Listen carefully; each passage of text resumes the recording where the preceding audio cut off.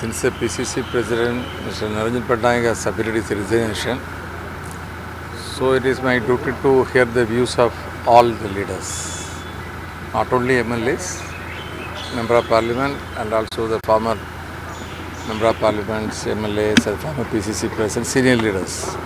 So that is the. So, but senior leaders are demanding that MLA should get the PCC post. I don't think that there is any rule or law like that in the Congress Constitution. So when it is going to be declared after No, this is a process. We started the process. After the processing everything, we will declare it. Sir Niranjan Patnaik जो resign किए हैं उनको accept कर चुके हैं या फिर